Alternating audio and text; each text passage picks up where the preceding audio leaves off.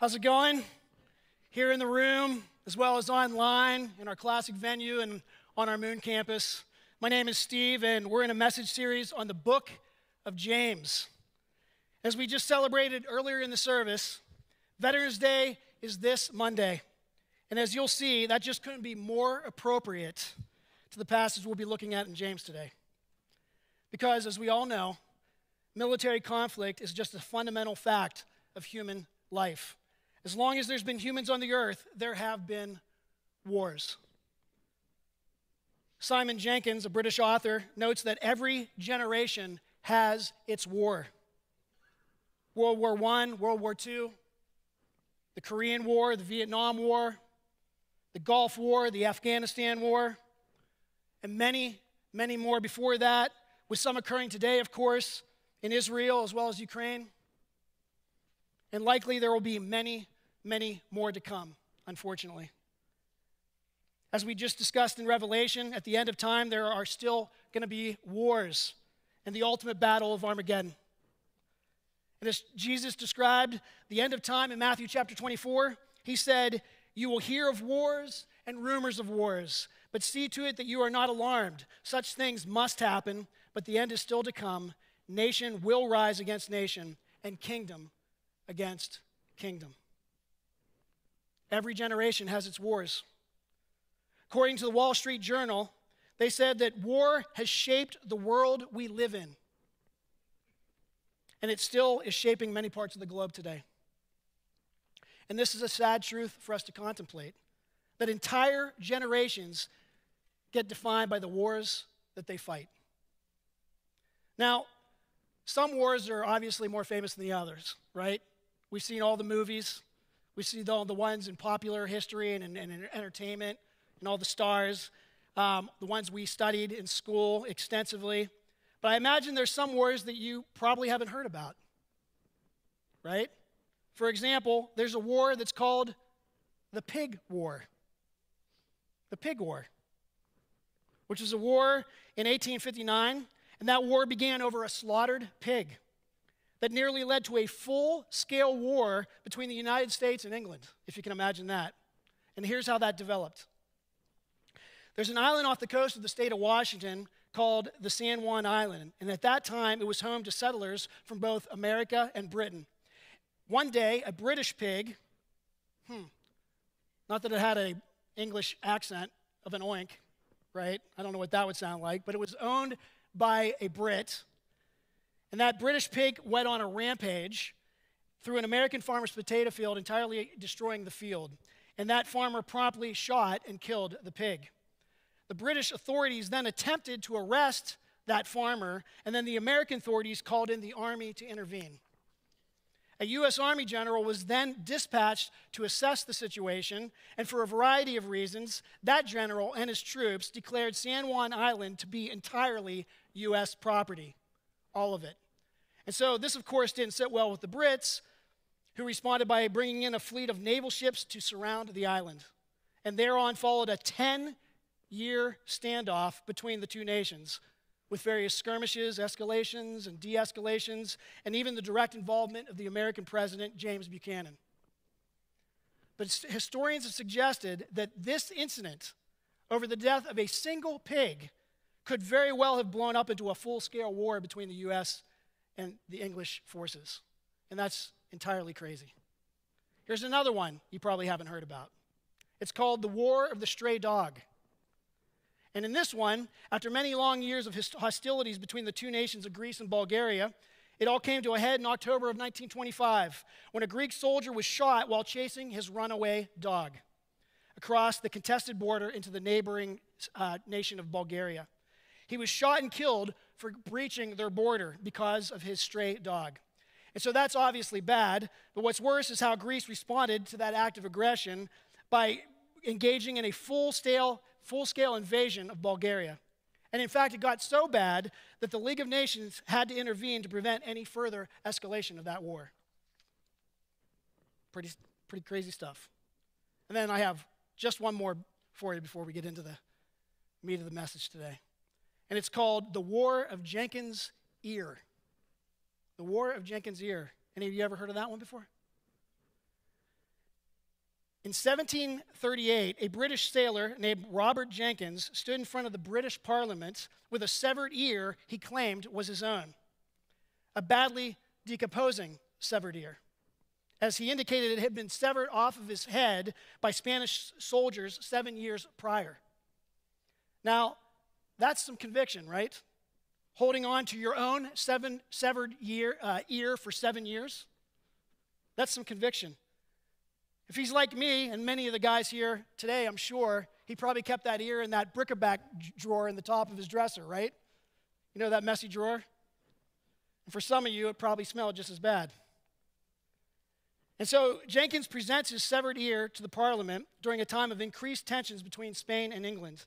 And England used this incident as just cause to initiate war with Spain, and the War of Jenkins' Ear formally was begun. And it lasted 9 years over a guy's severed ear. Crazy stuff. And so, chapter 3 of James, which Pastor Jeff just discussed with us last week, chapter 3 ends with a strong emphasis on peace.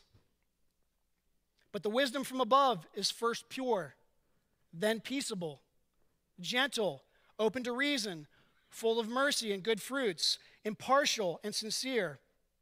And a harvest of righteousness is sown in peace by those who make peace.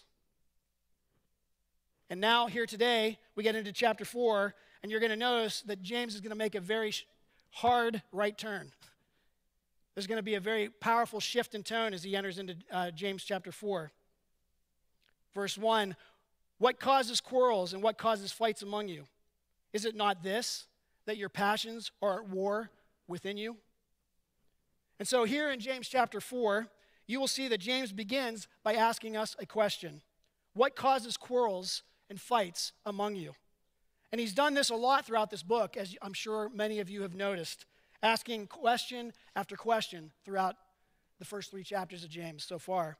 And in this section, he will ask us 4 different questions. And this was a common form of teaching in the ancient world. The rabbis would often teach their students by asking them questions and then providing them with the appropriate answers. This is referred to as the rabbinic method. And similarly, we have the great philosopher Socrates, the great Greek philosopher, and his Socratic method, a form of argumentative dialogue between individuals based on asking and answering questions. And there he would use what was called the diatribo, or the diatribe, asking questions to lead their students along a line of directed reasoning towards some form of dialectical truth. And so James, who appears quite familiar with these teaching techniques, he asks us some questions, and the first of which is about the origins of conflict. What is the source of human conflict? Why all the wars? Why all the strife? Someone once said that the most persistent sound which reverberates through man's history is the beating of war drums. War has been a part of our culture ever since we've been on the earth.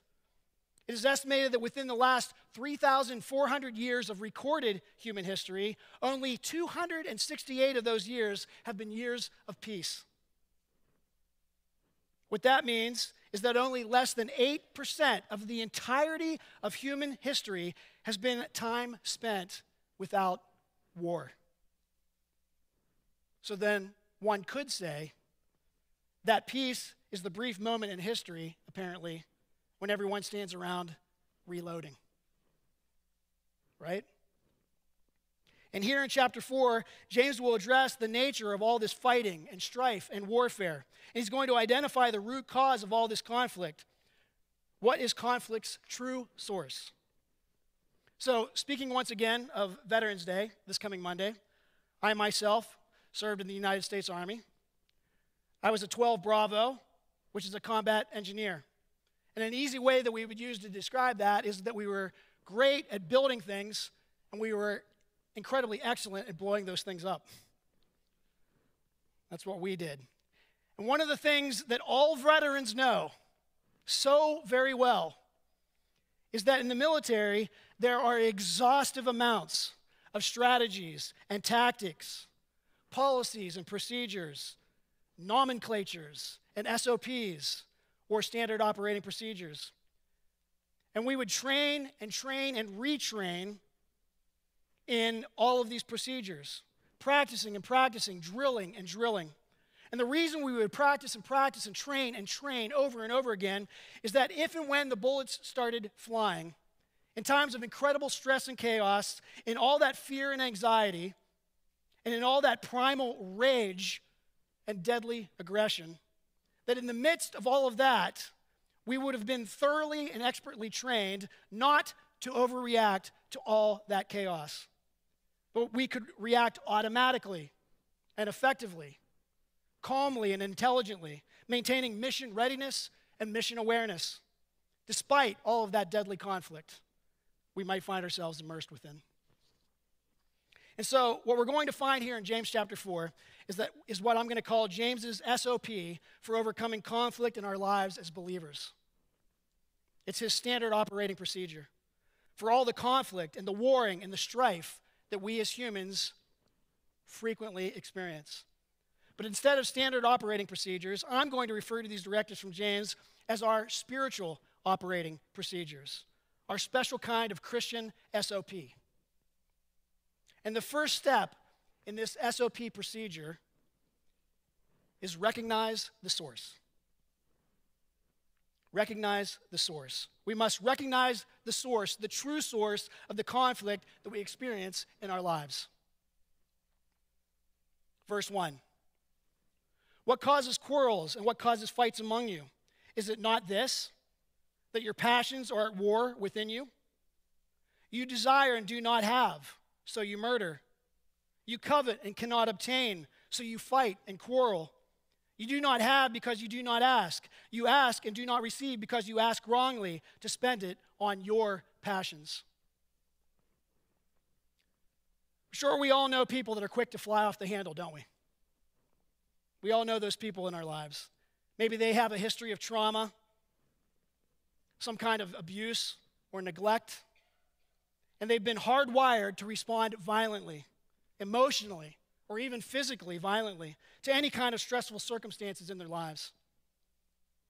And this can be surprisingly common among Christians, can't it? And why shouldn't it? Christians have certainly experienced our fair share of trauma and abuse in our lives, haven't we? That trauma gets in there and wires you to respond aggressively, violently. And I've been around the church for 25 years now, and I've interacted with lots of otherwise very mature believers that, given the right circumstances, can be triggered. They can certainly be triggered. They're talking about Scripture and God one moment, and they're emotionally triggered the next. Angry and raging, so ready to fight. I've seen a lot of this. And certainly we all have our lines that can be crossed, don't we? We all have our lines, our blind spots and our vulnerabilities to getting emotionally triggered. I know I do. I certainly do. And so the first thing that strikes us here in this passage is that James says the real problem is not on the outside, as much as cable news and social media would like us to believe. It's not on the outside. The conflict isn't because of external reasons, but internal reasons. And those internal reasons are called what? Our sin nature. You'll notice that James asks, where do all of these conflicts come from? Do they not come from your passion or desires for pleasure that war within you? Now look at this word passion very quickly with me. The word for passion here is hedone. And this is where we get the word hedonism. Hedonism. Hedonism is the belief that pleasure is the chief goal of our lives. And we must pause quickly to acknowledge, by the way, that pleasure in and of itself is not a bad thing. God made us to experience pleasure. As 1 Timothy 6:17 tells us, God made all things for us richly to enjoy. So pleasure can be a very, very good thing. Pleasure comes from God. But when pleasure becomes the driving force of your life, the primary focus of your life, so that life is one continuous search for pleasure, that can become very, very problematic very quickly. then we become like what Paul described in 2 Timothy chapter 3, where the people are lovers of pleasure rather than lovers of God. Or when we become like Paul described in Titus 3, those who were enslaved by all kinds of passions and pleasures. Have you ever been enslaved to passion and pleasure before? Do you know people that have been? I'm sure you do. And so James says that war is simply the extension of humanity's struggle with sin. And when there is a war going on the inside of us, it's going to spill inevitably over into war on the outside of us. And so, where do these quarrels and fights and wars come from? What is the true source of the conflict, capital C conflict, that we experience in the world around us and in our lives? So let's go back and look more closely at this passage. And take a special notice of the personal pronouns that James is using here. What causes quarrels and what causes fights among you? Is it not this, that your passions are at war within you? You desire and do not have, so you murder. You covet and cannot obtain, so you fight and quarrel. You do not have because you do not ask. You ask and do not receive because you ask wrongly to spend it on your passions. Are you getting the picture? What is the main source of conflict in the world? You are. You are. It comes from within you. You are the source of the conflicts that we have with one another. It's like Jesus said in Matthew 7:3. Why do you see the speck that is in your brother's eye, but do not notice the log that is in your own eye? It's us. It's you. And so our first spiritual SOP, our first step in overcoming conflict, is to recognize the source of all these conflicts. It comes from inside the human heart. As James says, it comes from inside you. Second step, realize the consequence. Realize the consequence. Realize the consequences of your conflicted heart. And what's that consequence? Let's look at verse 4. You adulterous people, do you not know that friendship with the world is enmity with God? Therefore, whoever wishes to be a friend of the world makes himself an enemy of God. Or do you suppose it is to no purpose that the Scripture says he yearns jealously over the Spirit that he has made to dwell in us? But he gives more grace. Therefore it says, God opposes the proud, but gives grace to the humble. And so here James is addressing a Jewish audience who were very familiar with the metaphor of adultery, adulterers and adulteresses. Because in the Old Testament, there are several prophets, significant prophets, Isaiah, Jeremiah, Ezekiel, Hosea, who all employ this term when referring to God's people cheating on God. They were, in effect, spiritual adulterers. They were cheating on God, even though they were in covenant relationship with Him. And so here's the point James is making for us. You can get to a point in striving for what you want in your life, so much so that you're not only fighting with other people and going to war with other people, but that you can find yourself fighting and going to war with God Himself, whether you acknowledge it or not. Choosing to make God your enemy, ruining the relationship that you should be having with God because of your lust for personal pleasure. Just like someone will ruin their marriage by breaking their marriage vows and cheating on their spouse. And of course, God doesn't want to be our enemy. He doesn't want to be our enemy. He wants to be our friend. He wants to be our friend. Jesus said to His disciples, from now on, I don't call you my servants, I call you my friends. That's the relationship that God wants to have with us. Now, when James is writing this, he's not suggesting that they could have lost their salvation because of this, but he is suggesting that they can deeply damage their relationship with God, which has all kinds of nasty implications for their spiritual and day-to-day lives. Have you ever heard of the term carnal Christian before? Carnal Christian or worldly Christian? That comes from 1 Corinthians. This is how Paul describes this in 1 Corinthians chapter 3.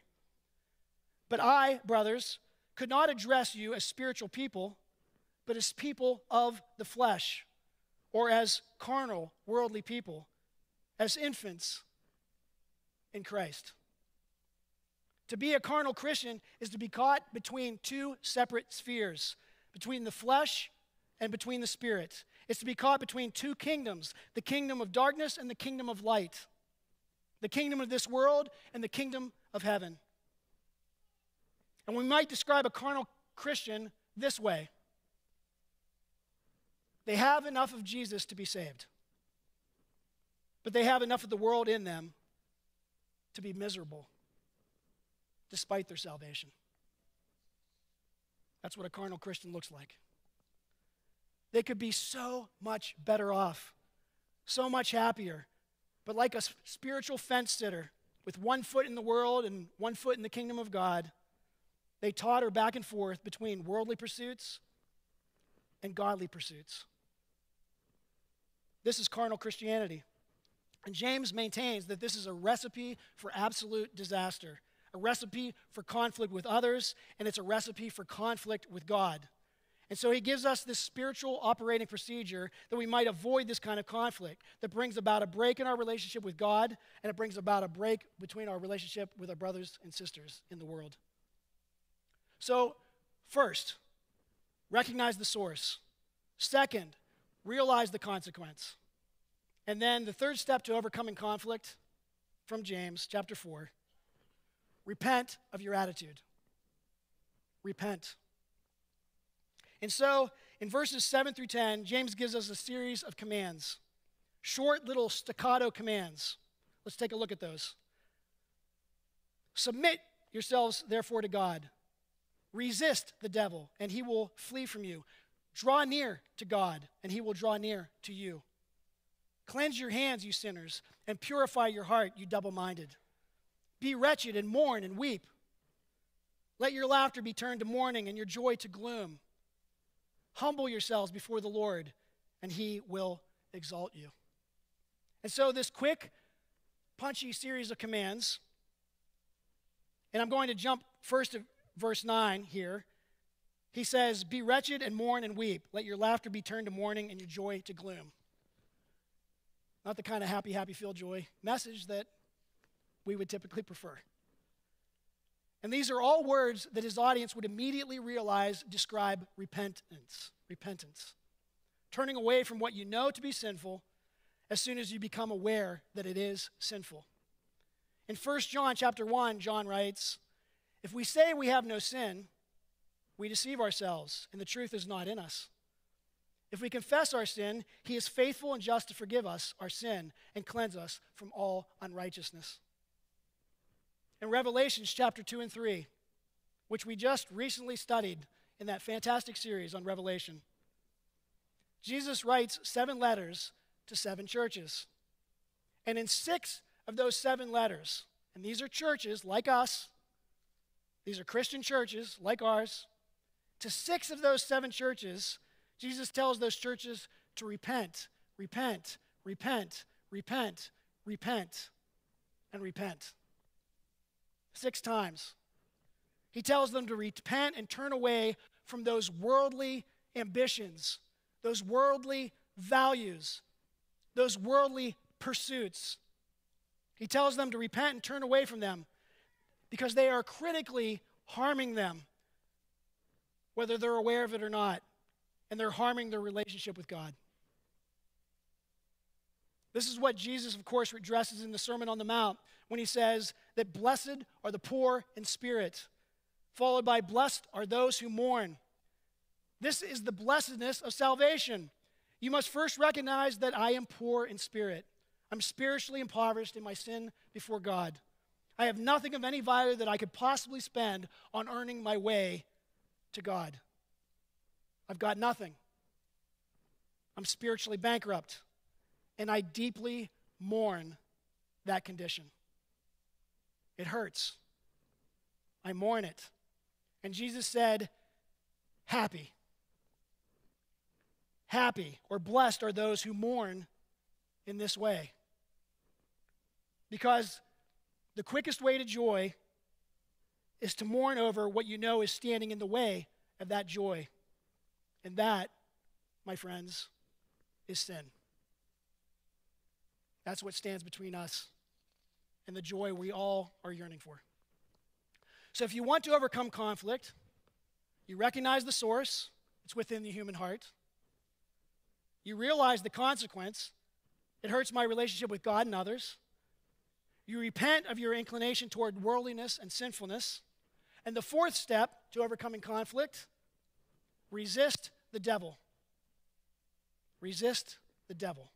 So why would James mention the devil when talking about conflict resolution? Because obviously, of course, the devil loves conflict. He was the original source of conflict. He was the original rebel. Satan started the first war in heaven and took a third of the angels with him. He wanted his way in opposition to God's way. He was the first to pray, "My will be done, my kingdom come." And of course, as we just recently studied in Revelation, the devil is still there tearing things up at the end of time in the battle of Armageddon. If God is the Alpha and the Omega of all time and space, and he most assuredly is, then Satan could be called the Alpha and the Omega of conflict.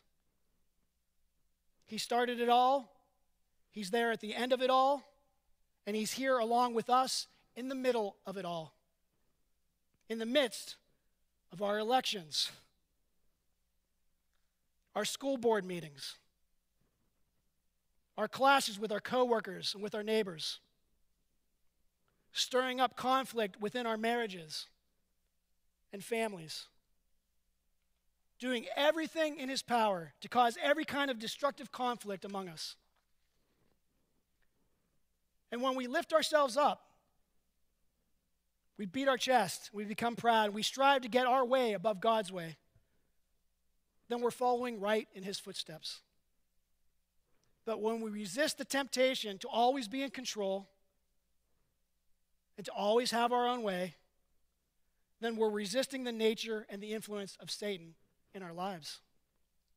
In verse 6, James says, "But he gives more grace. Therefore, it says, God opposes the proud, but gives grace to the humble." And this is good news, my friends. It's good news. God is incredibly gracious. He's immensely, extensively, thoroughly gracious. But this is also some sobering news that James has for us here in this verse as well. What this tells us is that if we don't resist the devil, we don't resist his temptations, we don't resist his plans of conflict in our lives, we just might find that God will resist us. Because if we don't resist the devil and we put our plans and our purposes and our selfish pursuits first, if we continue to try and elevate ourselves above others, James tells us that God will resist us. God opposes the proud. And so, you're never more like the devil than when you're being proud. And you're never more like Jesus than when you humble yourself. Step 4 in James's SOP for us, resist the devil, and he will flee from you. Thank God. And then here's the fifth and final step to overcoming conflict. You ready for it? Run to God. Run to God. Notice in verses 7, 8, and 10, this composite command that James weaves into this passage. Verse 7, submit yourselves to God. Verse 8, draw near to God. And in verse 10, humble yourselves before the Lord. Now, it's one thing to resist the devil and his temptations in our lives, but it's quite another thing to run toward God. What's that look like? What's it mean to run towards God? What's that look like in our lives? Practically speaking, how would you describe that? And so in summarizing this last point, I'll simply encourage us to pursue the most intimate relationship with Christ that we can possibly achieve. Intimacy with Jesus Christ. We need to pursue that. We need to run towards that. Don't settle for anything short of an intimate personal relationship with him. To use Jesus' personal words, he said to abide in me. Maintain a close, intimate relationship with me. He said that if you abide in me and I abide in you, you will ask whatever you wish and it will be done for you. Verse 7, submit yourselves to God. If you say, hey, I'm a Christian, I've given my life to Jesus. You've heard this before. Many of you have probably said that before, right? I've given my life to Jesus. The question we have to ask ourselves is, did you? Did you really? Have you really given your life to Christ? Did you hand your life over to him and say, it's yours, I'm all yours? Every area of my life, every aspect of my life? Because if you did give your life to Christ, then why would you complain when things don't go your way? If you gave your life to Christ, then why are you so jealous if somebody has something more in their life than you do? If you're wholly committed to Jesus, then that's his problem, isn't it? If you gave your life wholly to Christ, then why are you still fighting? Why are you continuing to have conflict with this world? If you gave your life to Jesus, those aren't your fights to be fought. Those are no longer your battles to win. Jesus has already won the ultimate battle on the cross. He won it. The ultimate conflict. And you've been invited to participate in and rest in that victory. Praise God. Let God be God. Let God call the shots in your life. Rest in him. Amen? And I love verse 8 here as we prepare to conclude today. Draw near to God, and he will draw near to you. Draw near to God, and he will draw near to you. If you go after God, he will go after you. Most of us are familiar, of course, with the story of the prodigal son, right? And so midway through that story, the prodigal son wakes up in the ruins, the absolute ruins and destruction that he's made of his life, a ruin caused by all of his selfish and sinful pursuits. And he decides to crawl back home in shame to his father's house, where he's going to beg for dad's mercy and forgiveness. And Jesus says that while he was still a long way off, his father saw him and felt compassion and ran and embraced him and kissed him. And so, what Jesus is trying to communicate to us here in this story is that if you take one step toward God, he will sprint toward you. You do your feeble best to turn toward God, you crawl your way toward him, and he will run to you. That's how much he loves you. Draw near to God, and he will draw near to you. Amen? Amen. And so, cherry on the top here. As I was advancing through the ranks of the army, respect, right? Advancing through the ranks of the army and preparing to go from E4 to E5. Ooh. Becoming a sergeant. Getting those 3 stripes after my 2. When I was doing that, I went into what's called a course. It's called PLDC. That's the course we did. The Primary Leadership Development Course. And there we would be trained in all of the leadership skills that would be necessary for us to be effective NCOs, to be effective non-commissioned officers. And we would be tested extensively in these various skills, as again is a common phenomenon at all stages and in all branches of the military. Training and training and testing and testing. And if you failed at any of these tests, you would be considered what's called a what? No-go. You'd be a no-go and dismissed from the program. And at the end of the program was the biggest, scariest test, which again is a common theme at every stage of the military. There's always this big test that everyone fears the most. Like in basic training, it was the big PT test at the end. And if you failed that, you failed basic training. And there's always some test at all the stages that's most notorious for eliminating the most trainees. And so here in the PLDC, the big test was the infamous compass course. Okay? And we trained for weeks on how to read and plot coordinates on military maps. And then how to use a compass to shoot what's called an azimuth, or calculate the precise direction to go from one compass point to another.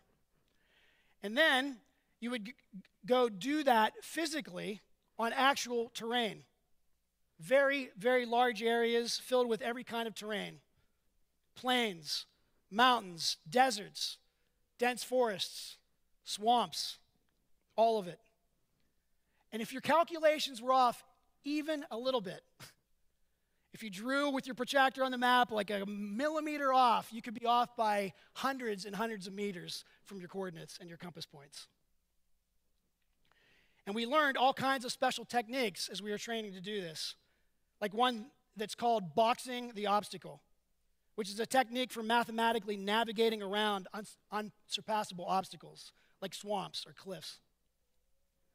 Now, of course, there's always a lot of talk amongst the fellow trainees. Stuff like, hey, they tell you to do it this way. The instructor told us to do it this way. The book tells you to do it this way.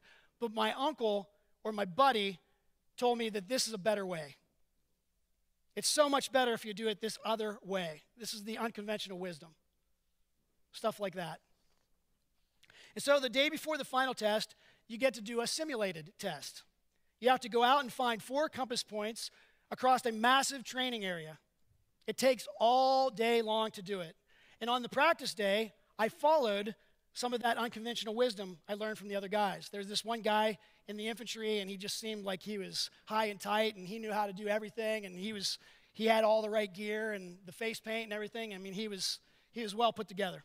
And I was like, okay, I'm going to follow this guy's lead. He seems to know what he's talking about. And on the practice day, I followed that, and guess what?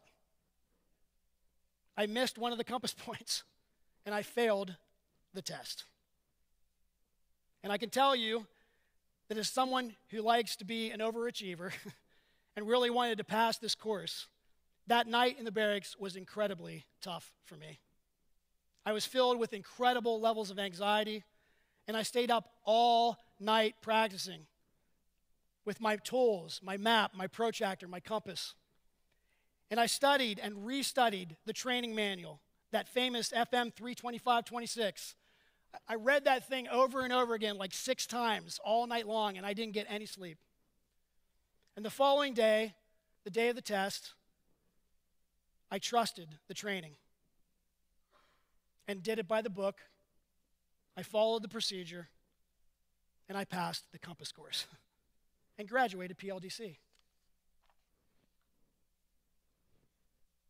Our lives are full of conflict, folks. You know what I'm talking about. There's no way around that. We're fallen people who live in a fallen world. And so, where's the conflict in your life right now? Where's your conflict? At home or at work? With family or coworkers? With your neighbors or even your enemies? With your own body? Where's your conflict? Follow the book, my friends. Follow the book. Do it by the book. James has given us, here in chapter 4, a spiritual operating procedure for overcoming the conflict in our lives. Recognize the source. Realize the consequence. Repent of your attitude. Resist the devil. And run towards God. Study and restudy that manual. Relax and follow the procedure. And it will surely get you where you need to go. Amen? Let's pray.